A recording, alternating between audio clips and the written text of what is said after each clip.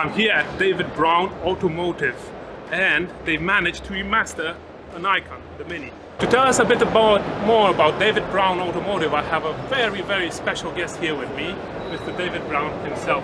Thank you, David. Our company's relatively new, 5 years old, and we started with our Speedback GT, which is an all handmade body on a very contemporary chassis, designed to look like the supercars of the 60s, but with all of today's mod cons, features and facilities. So, but we've been here before with that, but this year we brought with us 3 examples of our Mini Remastered. And so we have a beach version with a Webasto sunroof. Yeah. We have a ski version with paintwork that even looks like the snow in the sunlight. Okay. And then we have a city version. And so those 3 cars are here. We have been inundated with people. They love those. And, they're absolutely wonderful. Thank you very much. Wonderful. I actually tried to fit in one of them. You'll see it later a bit. They're wonderful cars.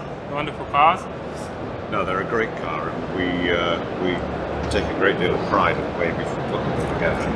And so there's a lot of considered detail in the cars, both cars, and I think it goes towards creating something that is complete in terms of living up to the dream of what you're buying the car for.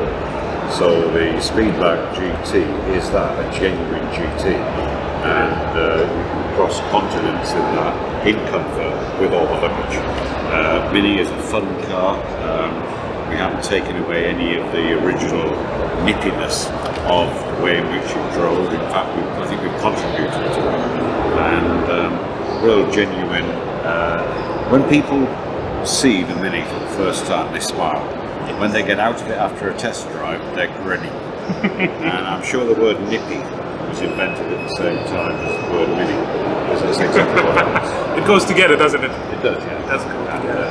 Yeah. So I think that it's wonderful what you've created here and all the products that you offer to the clients. And once again, thank you for this unique opportunity, and hopefully someday I'll be able to fit in one of the Minis. You're a good man. I think we can do something with the roof. Thank you. Thank you. And now I'm going to try to see if I fit in it. Let's see this. I'm 6. Come with the camera closer. Oh. Okay. Yeah, it's a bit. Oh, it has a sunroof, so I guess I can do this. No? No?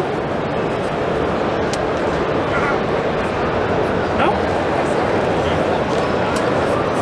I can't get past the steering wheel, unfortunately, but let's talk about a bit the car. I mean, look at the steering wheel. It just feels so nice and pleasant. And also, look at this. You just want to fiddle this air vents. They feel so soft and grabby. And all the buttons and everything. It's also so exactly what the Mini needed. A touch of elegance. It's perfect if I would fit in it. Now let me try and get out. Oh, look at this finish. Jesus, this is hard. Whew. Yeah. Yes, truly awesome car, but I'm afraid it's too small for me.